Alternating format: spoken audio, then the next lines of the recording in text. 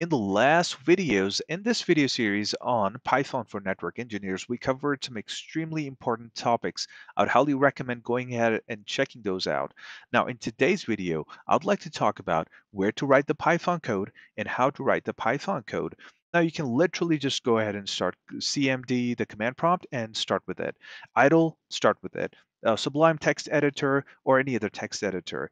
Basically, you can go ahead and use any text editor and it can become a Python programming environment. Why is that? Well, that is because Python is a scripted language. It uses an interpreter. It is an interpreted language. All right, so before we go ahead and jump into any of that, let me just quickly go ahead and show you a couple of online shells with which you can just quickly get a taste of Python. The first one is on python.org itself, which is powered by Python Anywhere. Now, I'm going to show it to you. Once you go to python.org, here you'll find this button that talks about, well, basically, that doesn't talk about. If you go ahead and click on this, it'll launch the interactive shell, which I'm going to show you right now. So if I go ahead and hover over it, it says launch interactive shell. And if I go ahead and click on it, it's also going to tell you that it's powered by Python Anywhere. And you can go to pythonanywhere.com and basically go ahead and create a beginner's account from there and do the same stuff from there. Now, here we are, and this is the interactive shell. How do you understand it's an interactive shell? By these three greater than symbols that you see. I'm going to show this to you from idle as well as from the CMD as well. So as an example, if I go ahead and I want to print the network Viking, right? The network Viking, how do I ask Python to go ahead and do it? Well, this is how you do it in Python 3.x. Go ahead and hit enter, and voila, it was able to print it out for me. So this is one of the examples.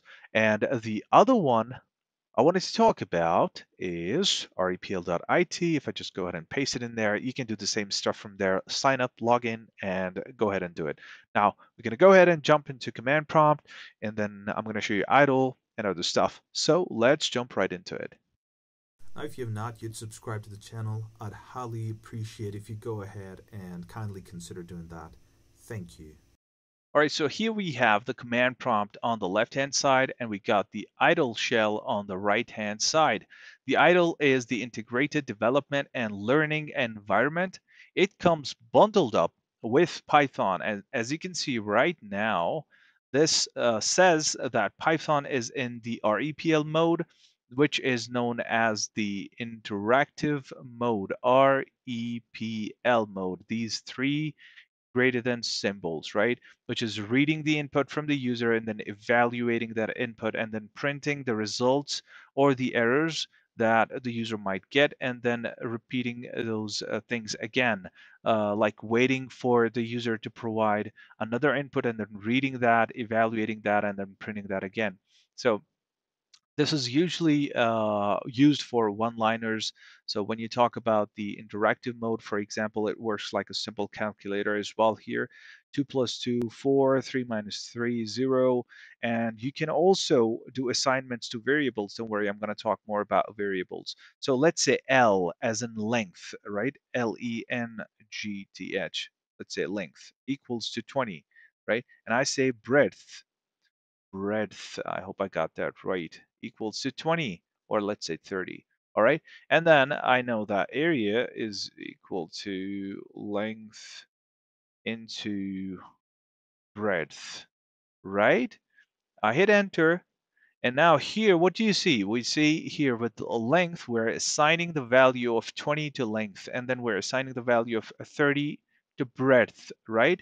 And then we're making sure that a length into breadth, like length multiplied by breadth, gets stored in area. So whatever's on the right-hand side of this equal to symbol gets stored in the variable on the left-hand side of this equal to symbol, right? So length into breadth, the result will be stored in area. Now, if I want to print area, I can just say area, hit enter, and it says, oh, it's 600. Or I can print it like this. I can say area. That's it, right? 600. Now, As I said, it's usually used for one-liners, but you can write multiple lines of code in this as well. I can run for loops and so on. However, when you have hundreds and thousands of lines of code that you want to write, you're not going to go ahead and do it in the interactive shell, right? You will go to the scripting mode then. I'm going to show that to you after this. Now, before that, let me show you how to go to the interactive mode from Python and what's really going on there. Right. All right. In order to do it from the command prompt, type Python, hit enter. You see we successfully landed in the interactive mode. Now, in case you face any errors here, it could be that you have a messed up path variable or Python might not have been successfully installed. In that case, you may want to go ahead and check out my previous videos where I've explained that in detail. Now here again, we are in the interactive mode, the REPL mode. We can do the same stuff that we checked in the idle as well. Gives me the result while without a problem. Now I want to show you how to write a loop in there. Do not worry because I'm going to explain loops in a separate video in great detail. So I would like a for loop. I would write a for loop like that. And indentation is extremely important in Python. That's why I press the tab key. According to the PEP 8 styling, you would type four spaces. I'm not a big fan of four spaces, and therefore what I do is I press the tab key and be done with it. Right, so I'm going to go ahead and print I, hit enter, and that's it. It prints from 0 till 9, but does not include the limit.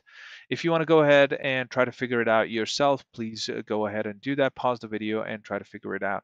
I'm going to anyways explain it in great detail in a separate video and in the upcoming examples as well that we cover in this course. All right, to exit out of the interactive mode, uh, type exit and then the opening and the closing parentheses. Hit enter and that's it. You're out of the directed mode. Now let's go ahead and check out what the scripting mode is, how to do stuff from there. All right, as I've mentioned before, Python is a scripted language and you can use any text editor to write the Python code. And in this case, I'm using the Sublime text editor, one of my favorites for anything related to text. If you, as I mentioned before, among the Python programmers, Atom or Visual Studio Code is very famous. You get those, the useful plugins, those hints and all that in there. So for me, I'm able to get my job done with a Sublime Text Editor, and therefore I'm going for it. Now let me show you a quick example here. So length is equal to 20. Again, L is a variable name, so I can give it whatever name I want as long as I do not break the rules given by Python for a variable naming, right? So breadth is equal to 30, and then I can say area is equal to length into breadth. And then I'm going to go ahead and say print what? The area. That's it. I can do a control S now to go ahead and save this with the .py extension.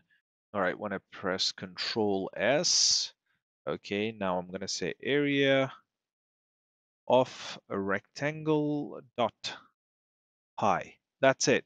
I save it, you see the color change and everything. It's able to understand it's a Python code. If I do a control plus shift plus a B, B as in Bravo, I'll be able to run it in the Sublime Text Editor itself with the answer given right here, which is 600. If, however, there's a problem in my code, I give it, for example, let me make a simple mistake here. Instead of area, I type ARE in the print function, right? And let me do the same thing again, Control S to save it, Control Shift, and then a B as in Bravo and run Python, it's going to throw me an error saying that name R is not defined. Did you mean area? Oh yeah, I did. So I can do something like this and do a control S to save it and then control shift V and select Python. And there you go, it gives me 600, right? As I mentioned before, this is how you print out the values of the variable. And if you want to print out the string area itself, then this is how you do it. You put it in the inverted commas, either a single inverted comma or a double inverted comma. Both would work fine. Control Shift and then B, selecting Python here, and says area right here, right?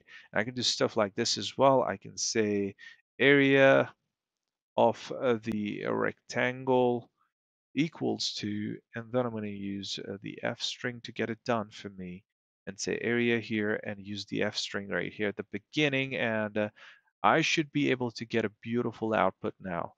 Control S to save it and cancel. Yeah, it's free. Control Shift and then B, and then selecting Python area of the rectangle equals to 600. Beautiful, right?